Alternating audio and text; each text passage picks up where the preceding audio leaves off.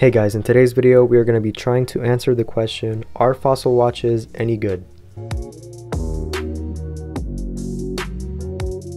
Yes, Fossil is a reputable and reliable brand.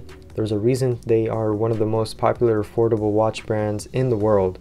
They produce a ton of good looking watches at a very affordable price. Like the three watches that I have here, they are very nice, good looking watches. You can see I like this gold one with the gold band. This one I actually own myself with the green dial and the 3 sub dials. You can see these buttons change the date and day. Very nice. This is a fixed bezel, this doesn't move. If we take this out of the pillow, we'll talk about pricing a little bit later on in the video.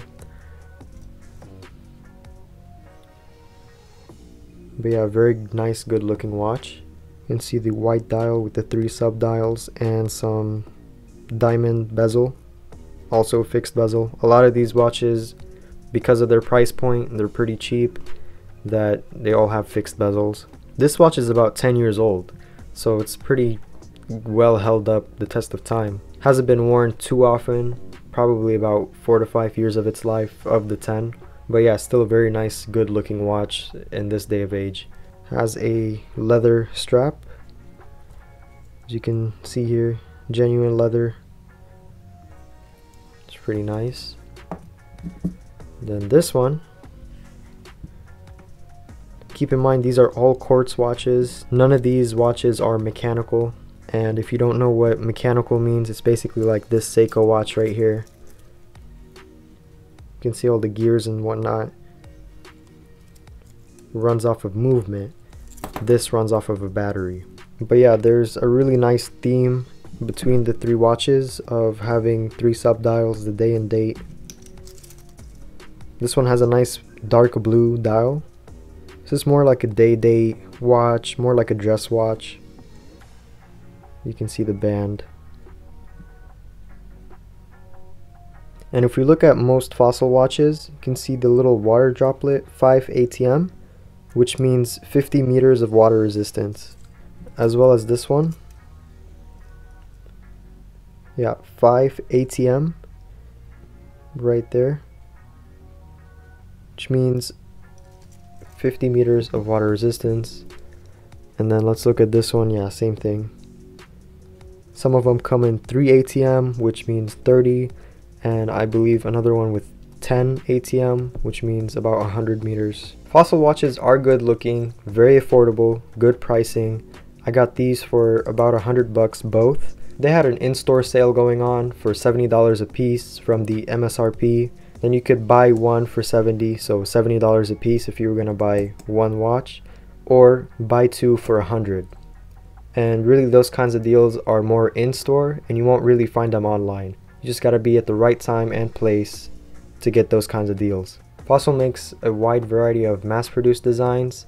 They are made in the Swiss design studio. However, these watches are manufactured in China, often with cheap parts and not very well built. Now these two watches I have in front of me are very nice. To the common consumer, let's say a collector but not really an enthusiast in watches, these will do. On everyday fits, whatever you're trying to switch your style up, you can get these watches. Very nice. And no, Fossil is not a luxury brand, and they're not selling their watches as being luxury. People buy these watches for the looks, not really the movement or what's inside of it. A lot of watch enthusiasts and collectors label Fossil as a fashion brand, meaning they're more focused on the look and feel of the watch more than what's really going on inside and what keeps the watch ticking. Over the years, Fossil has developed a partnership with many designer brands and well-established companies like BMW, Puma, Skechers, Diesel, Armani Exchange, which I have an example of that in a little bit, Kate Spades, Michael Kors, and Tory Burch, just to name a few. And here is an example of one of the brands, Armani Exchange. This is from my personal collection. I got this watch for $100 when I was in Florida. Just something to remind me of Florida, I guess. And this is a chronograph, so you press here, has the stopwatch feature, which I really like. And then you can stop and then go. then it resets it. Just hold this, it should reset. There you go. Yeah, really nice watch. This is manufactured by Fossil.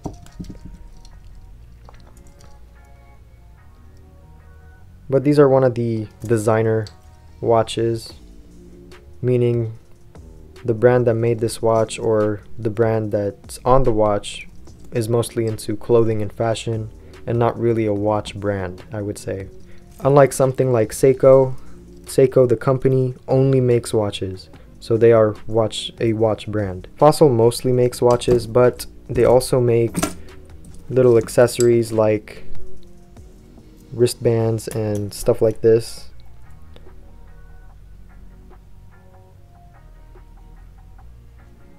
And you can find this stuff on a really good discount. You just have to go to the store and see what deals they have. This was MSRP $70 and I got it for only $25 because they had a clearance sale.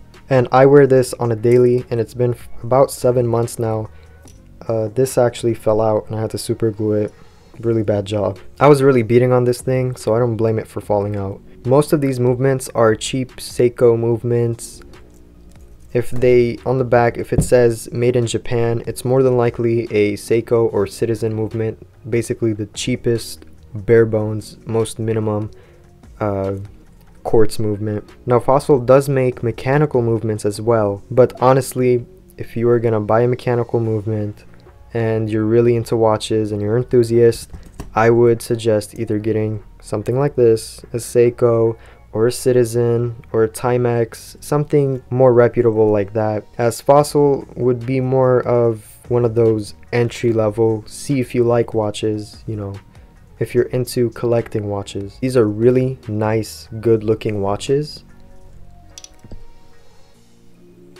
But the further and more deeper I get into watches, I don't just really look on the outside. I also like to look what's on the inside, what's keeping the time and what's making the hands move. I'm also a car guy, so I don't just look at the outside of the car. Yeah, it's a nice car, but I also look at the engine. Is it a V8, V6, how many liters, you know, how many horsepower, torque, stuff like that. So I treat my watches basically like I treat my cars. Most people that are into watches are also into cars because it all has to do with, you know, moving mechanisms and how everything works. Thank you guys for watching the video. Make sure to go follow the YouTube channel's Instagram page, which I'll leave a link down in the description below, and also it'll be shown on the screen here. Don't forget to subscribe if you haven't already, like the video if you liked it, and I'll see you in the next one.